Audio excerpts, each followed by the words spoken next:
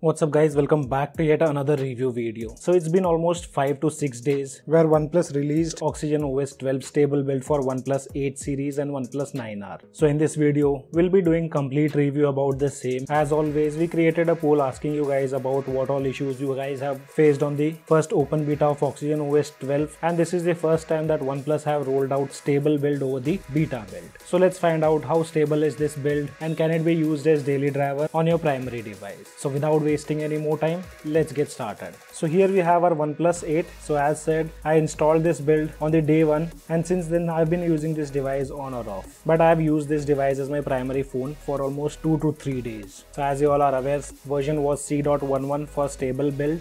And in the first impressions of stable build OxygenOS, we did not show you guys the benchmark results. So here are the benchmark results of stable build of OxygenOS 12 for OnePlus 8 series. My OnePlus 8 with single core have scored 908 and with multi-core device have scored 3116. With Antutu benchmark, device scores 6,60,084, but did notice bit of throttling issues on my OnePlus 8 running OxygenOS 12. As you can see here, the starting point of the graph and the ending point of the graph, wherein we just did 15 minutes of CPU throttle. Max CPU throttled up to 72% only. And guys, before moving ahead, let's keep a like target of 400 likes on this video. And we have 82% of users who do watch our videos but they haven't subscribed to our channel. So for them, if you guys find our videos helpful to you, do consider subscribing and also press the bell icon to get notified whenever we upload a new video. And guys, let me tell you one thing. As said, I use this device for almost 2 to 3 days as my primary phone. There are no major bugs to be seen,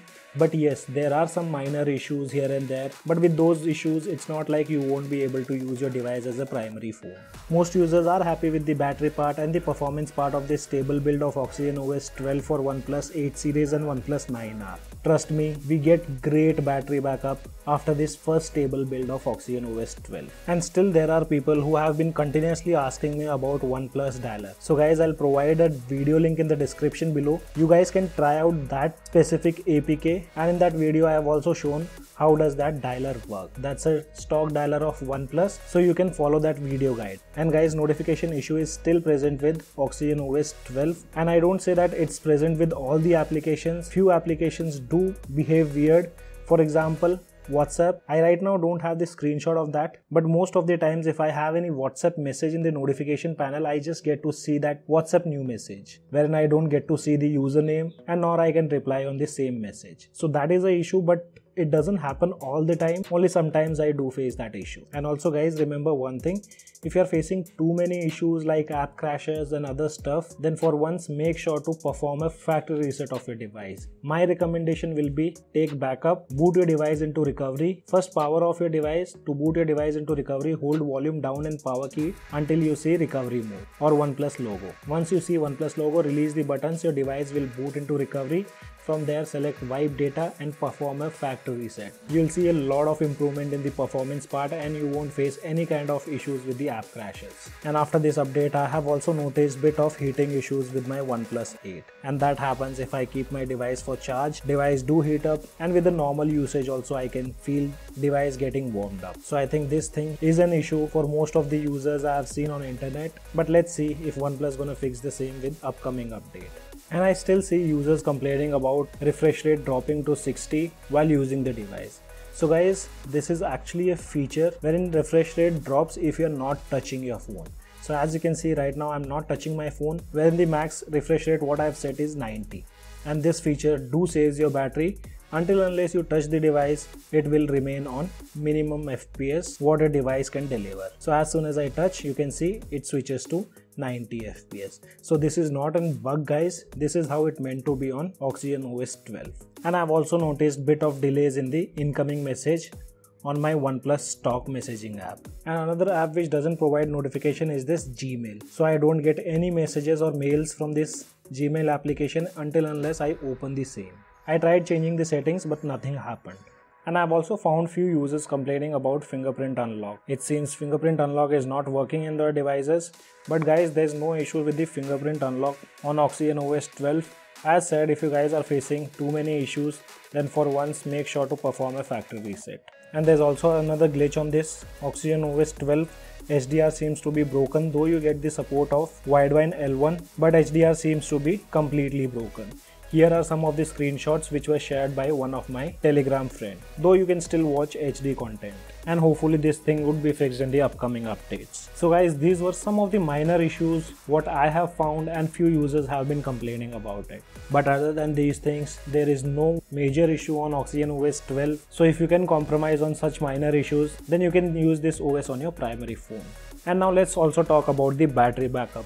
So this is one place where many people are saying that they are getting a great battery backup on their devices running OxygenOS 12 first stable build. So before talking about the screen on time which I have got, another issue what I felt on my Oneplus 8 was related to slow charging. Though I wasn't able to take the exact time of charging, but it's not like that device is completely charging slow. There are possibilities that you might see a difference of 10 to 15 minutes compared to the previous charging speed of OxygenOS 11.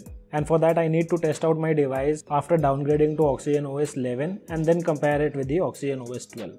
I'll update you guys about the same on a Telegram group. So if you haven't joined a Telegram group, link of that can be found in the description below. Here is the first screen on time where you can see I got 4 hours and 42 minutes of screen on time. This is with my normal usage guys, but I get many messages and notifications. So keep that thing in mind. After that, on day 2, I got 4 hours and 29 minutes of screen on time, again with the normal usage. And overnight battery drain is really superb. You can see I kept my device idle when the battery percentage was 38, and after almost 6 hours my device only lost 3% of battery. So when it comes to battery, a great job done by OnePlus. Talking about the camera, so basically with the camera we don't have any new features, and I personally did not even find any improvements over the previous build which was open beta, or you can also consider OxygenOS 11. Results are same, still we get to see that color shifting between the different lenses. Portrait mode does a decent job with front and back camera. Device still maintains exposure pretty well. So with the camera I don't even expect more. I'm happy with the performance what I still get on my Oneplus 8. The only thing which I would like to appreciate on my Oneplus 8 running OxygenOS 12 is related to the photos clicked in nightscape mode. On almost all the devices which are running OxygenOS 12, for example OnePlus 9, 9 Pro, those two devices have completely messed up with the night mode. You won't see any difference in the pictures clicked with normal mode and night mode on OnePlus 9 and 9 Pro running OxygenOS 12. But on my Oneplus 8 you can see a clear huge difference between the picture quality of photos taken in normal mode and night mode. So here once again would like to thanks OnePlus for keeping the same stuff what we had on OxygenOS 11 when it comes to night mode. And now let's also talk about the gaming part, or you can say performance. So basically with OxygenOS 12 we do see lot of improvement in the performance and battery backup, but users have still been complaining about the frame drops in Battlegrounds Mobile India.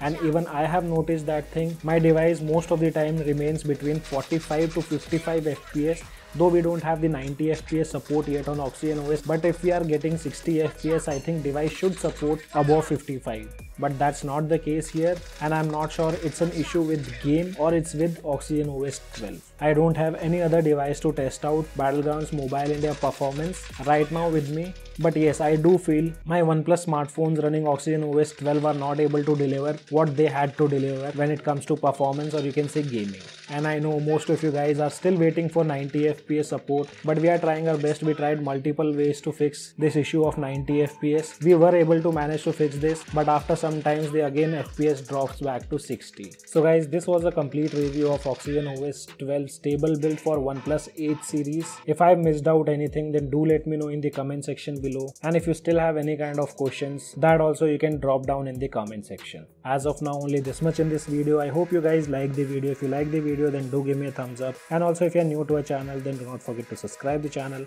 Thanks for watching. Have a great day.